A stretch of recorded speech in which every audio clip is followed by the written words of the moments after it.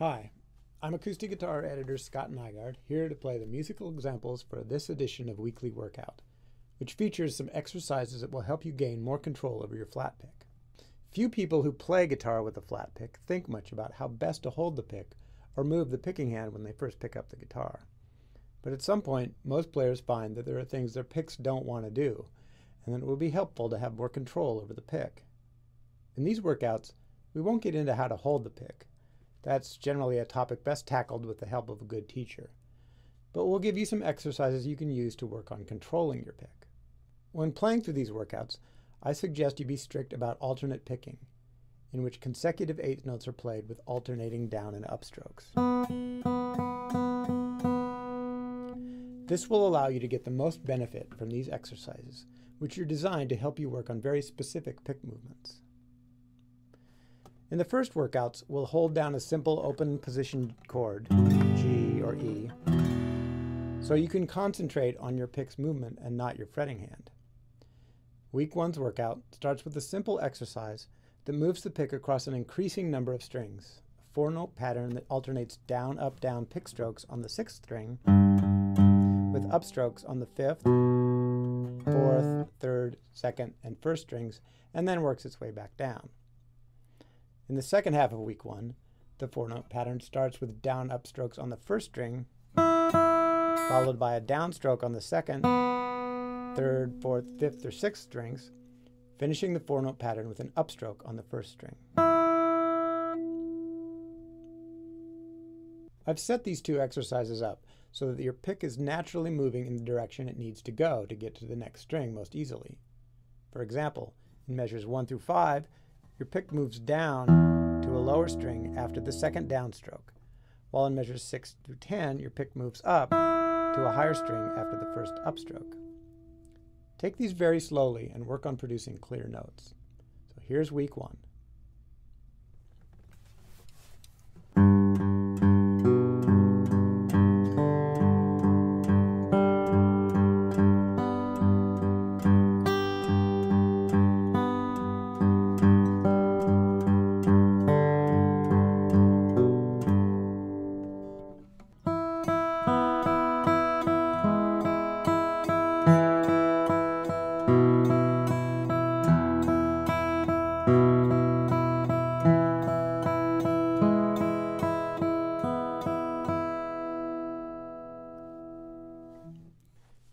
This week's workout begins with a variation on the first half of week 1. It's important to get comfortable with these first exercises before moving too much further into the rest of the workouts, which will get progressively more difficult. Again, take it slowly and make sure you can play these exercises cleanly before moving on. Speed is not an issue here.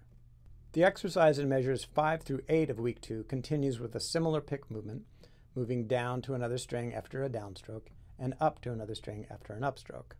But the last exercise in this week's workout introduces the back pick, in which your pick has to reverse direction after playing the note. For example, after playing the B note on the 5th string at the beginning of measure 9, your pick has to jump back over the 5th string to reach the open E string with an upstroke. And then after playing the E string with an upstroke, it has to reverse direction to get the E note on the 4th string with a downstroke. Pretty tricky. So here's week 2.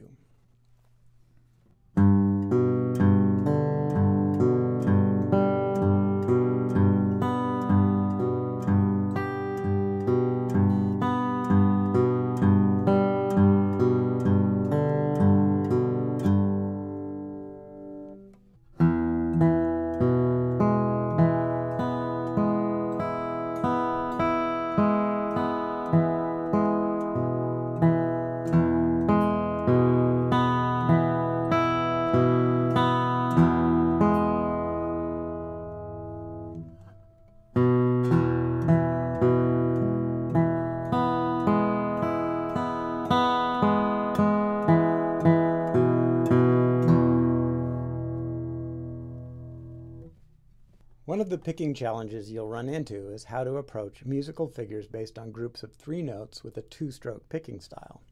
Week 3 begins with a 3-note arpeggiated pattern that moves across the strings and includes a lot of backpicking.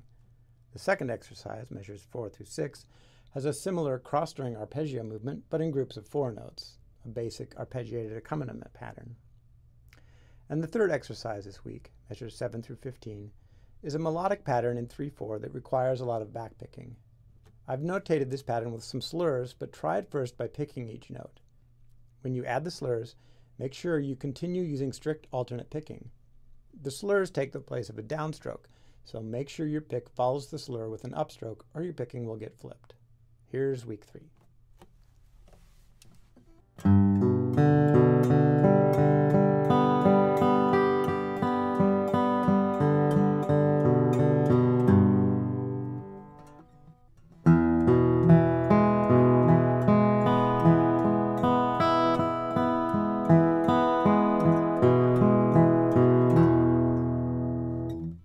One, two, three, 2, 2, 3.